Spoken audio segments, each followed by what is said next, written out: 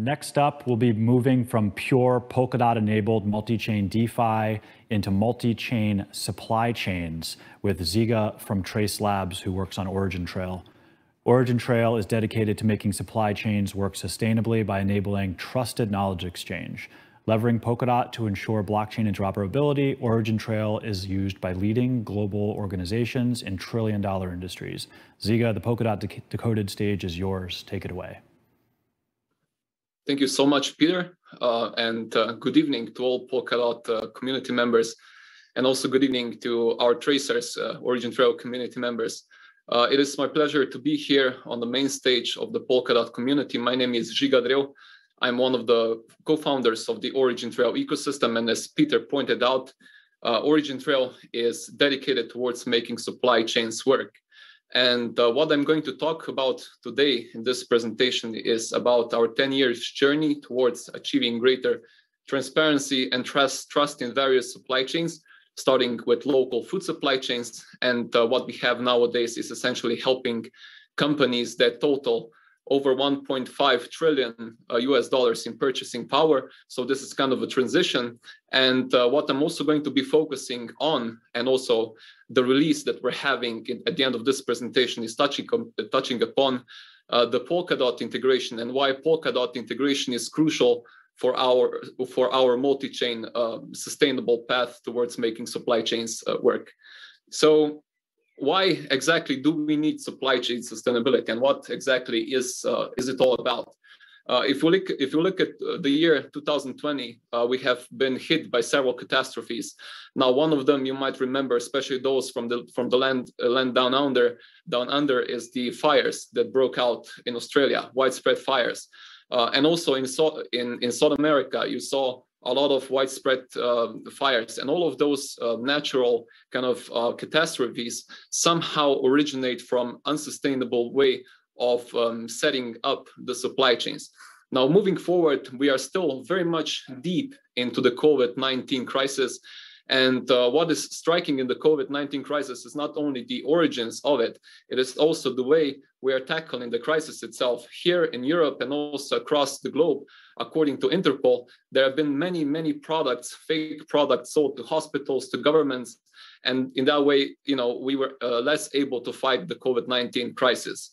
So those two examples somehow show us how poorly equipped we are to tackle major crises with today's setting of supply chains. And last but not least, also consumers are parts of the supply chains, and the way conglomerates, big organizations, online companies are treating our data is absolutely appalling. We have no control over our own data, and this is something that we also need to take into consideration. So essentially, what we do at OriginTrail is that we believe sustainable supply chains are only possible by allowing people and organizations to benefit from trusted data and knowledge exchange. Now, I'm going to go a bit more deeper into what I mean by saying knowledge exchange. But first off, let's look into the history of OriginTrail. OriginTrail started off as a kind of a rudimentary project already in 2010, although it wasn't until 2013 after the college when we, together with co-founders, Branimir, Tomasz, and myself, started the company and started developing kind of centralized systems to tackle supply chain transparency, starting with food supply chains. And later on, we soon found out that there's this cool technology called blockchain that could be offering more integrity to data exchanges in supply chains. When we started implementing blockchain, starting with Ethereum mainnet back in 2016, we quickly found out that blockchains have certain kind of shortcomings if you want to use them in supply chains. First off, they lack certain database features you would need in order to be able to track products. And secondly, and perhaps more obviously, costs may be very much prohibitive towards using chains like Ethereum for supply chain purposes. And this kind of the path drew us into kind of China, into different interesting programs such as Walmart. We were selected as one of 3 most fit solutions to tackle food supply chain issues in China back in 2017. And then in 2017-18, we also launched the OriginTrail open source blockchain agnostic protocol. And throughout our journey, we had been relying mostly on one chain. And this was, kind of a critical shortcoming, which prohibited us to grow more quickly. Because, in supply chains, it's all about exchanging data. It's not that much about transactions. And if you want to exchange data, you need to have more capable, more scalable, decentralized systems. And this is when, enters Polkadot back in 2020, September, or actually during the summer, we decided to go into the together with Polkadot entities, into a quest to find the most appropriate solution to make supply chain data exchange more scalable and underpin the OriginTrail's multi-chain direction. And we were very glad that we were received very, with a very, very capable team at the Parity site, entered the Substrate Builders program. And today we're building an extension of OriginTrail protocol, which is supporting the multi-chain vision, leveraging Polkadot technology. And at the end of the presentation, I'm also going to be talking about the release that we're having today. Now, supply chains are very complex. And what we see here is kind of a chain. You can see in supply chains, data is very much shielded within data silos. And by having data put into data silos, you can, in a very limited way, follow what's going on in supply chains. And supply chains, although we use the word chain, are not chains. They're actually ecosystems. And if you want to break free, so if we want to kind of release the data out of these chains of data silos, we need to instill the ecosystem thinking. And also having Polkadot kind of mentality and Polkadot tools available, you're actually leveraging the ecosystem mentality rather than just having this linear mentality. And this is very, very important because we need to build at least 3 value propositions in supply chains if we want to improve the sustainability of supply chains. And first of them is interoperability. We have many legacy systems within supply chains, but none of those legacy systems talk to each other because many of them are not following certain global standard for semantic interoperability, or so to say, systems are not speaking the same language. And now going a step forward, we have plenty blockchain ecosystems currently, but then again, blockchain ecosystems are not talking to each other. And this is where Polkadot enters as a very, very crucial element. Secondly, interconnectivity. Data needs to be linked. If we want to follow what's going on in a supply chain, in a complex supply chain, we need to make sure that we can link data together and then follow products or follow services or be able to see what has transpired in supply chains. Last but not least, if we want to be really sure that no one is meddling in supply chains, we also need to bring in certain game theoretical models. And this is where blockchain is highly, highly promising, but we need to make a step further. We need to make more chains available to the companies, to the individuals in supply chains, so that they can always select the most performant one, and that they can always select the chains that actually are already at the stage where you already have interoperability with other existing ecosystem. And then again, Polkadot is at this stage ready to support such a mission. Now, what is OriginTrail? OriginTrail, in essence, is not a blockchain. It's rather a middleware, decentralized network that supports decentralized knowledge graph. And this decentralized knowledge graph is being underpinned by blockchain to offer all those 3 layers of value propositions: interoperability, interconnectivity, and data integrity. And furthermore, what OriginTrail also adds to the supply chains, and this is also very important, is the capability to shield sensitive data so that companies still can collaborate, can exchange data, but still they are the ones who are in control of which data they share and with whom, with which companies.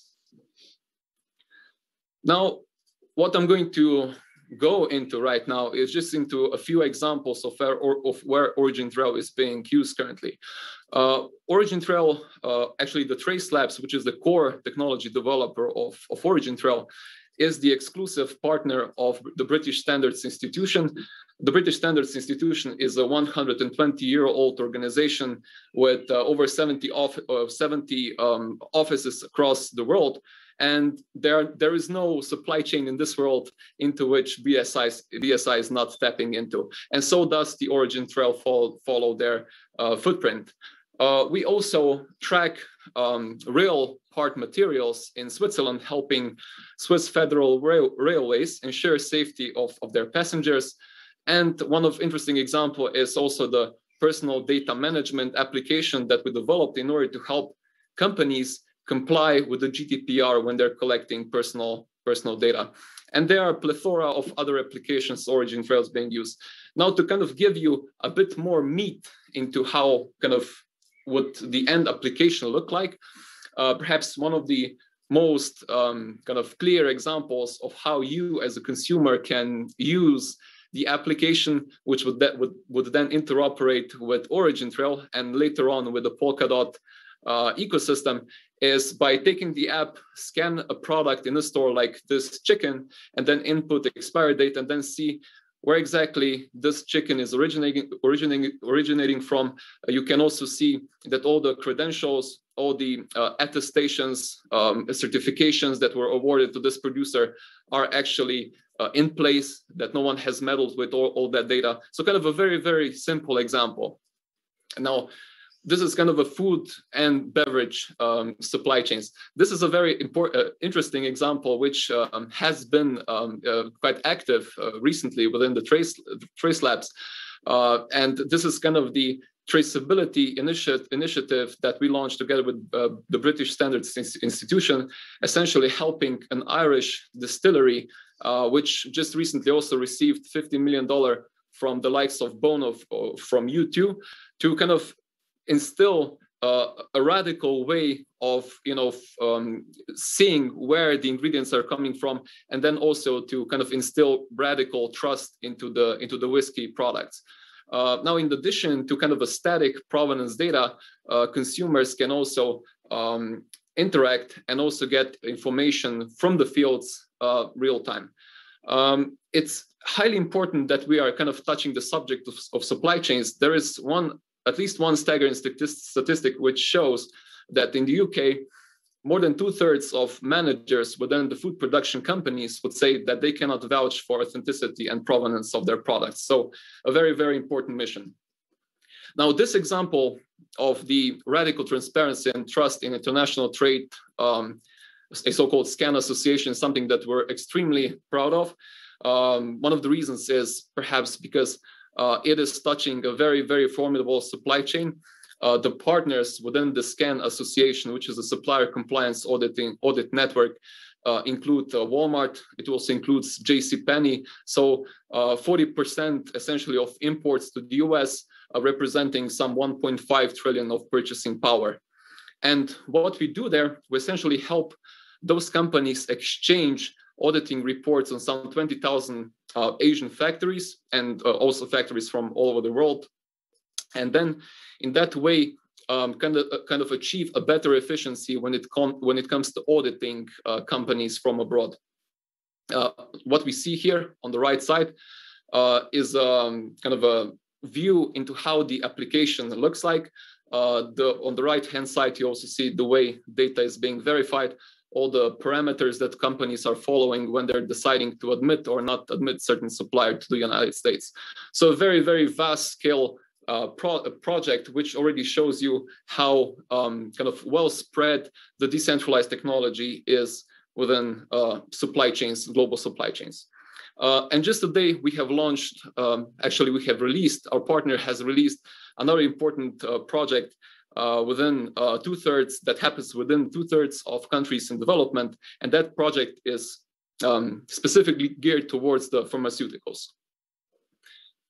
Now, OriginTrail has received international recognition from China. Walmart China is supporting OriginTrail, BSI, also some other important companies such as Oracle Blockchain, to which we also try to build interoperability bridges, and the World Economic Forum has written quite extensively about OriginTrail. Now, what we are very much excited about today is that we already have a very, very good trajectory with Polkadot. We essentially have had Parity Technologies join Trace Alliance's working group on decentralization and tokenomics. And Trace Labs later on also joined Substrate Builders program. And we are very proud that today we already have a test net of a Starfleet chain, which is essentially OriginTrail substrate chain. And this alpha test network will now, with a certain expedited tempo, transition towards the Starfleet testnet parachain launch on either Rococo or West End in a very, very kind of expedited manner. We are also fast-tracking full integration of Starfleet into Polkadot in Q3. Now, this is at least a few months faster than we previously anticipated. And in that way, we're going to make OriginTrail decentralized knowledge graph functionalities fully available for the entire Polkadot community. And fresh out today, you can go to our GitHub and you can read about the RFC published, and we also have a blog post coming out right now. And in there, you're going to learn about our trajectory towards bidding for parachain and towards full Polkadot integration. Thank you so much for your attention. I welcome you to join our kind of efforts to make supply chains work, because it's a joint effort. And with the collaborative and ecosystem approach, the approach we see with Polkadot, I'm sure we're going to be successful together. Thank you. Thank you very much. I think we have time for one or two questions here from the audience. A couple of them you sort of answered towards the end. So obviously, like looking at a multi-chain future, OriginTrail is still going to exist in its Ethereum implementation, but you also now are going to have a substrate chain. Maybe you can talk a little bit about how that relationship between the two sort of nodes of OriginTrails on multiple networks is going to work. Mm-hmm. Yeah, as I said, OriginTrail is essentially supporting a decentralized knowledge graph. And looking into a few months earlier, when OriginTrail was merely running on Ethereum network, we saw that the cost of recording the data into the OriginTrail decentralized network using Ethereum could even amount to $100.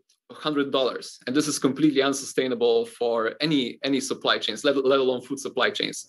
Now, using our own substrate-based technology, not only we are seeing that we can, put those costs significantly to a, minimum share of what we saw previously, but also we can bring in other specific features that are being offered by the substrate and later on by the Polkadot integration. So essentially, OriginTrail's decentralized knowledge graph could be offered to any other Polkadot-related builders for the purposes which are native to either supply chains or even DeFi. So it's kind of a mission towards a compounding effects of what we do.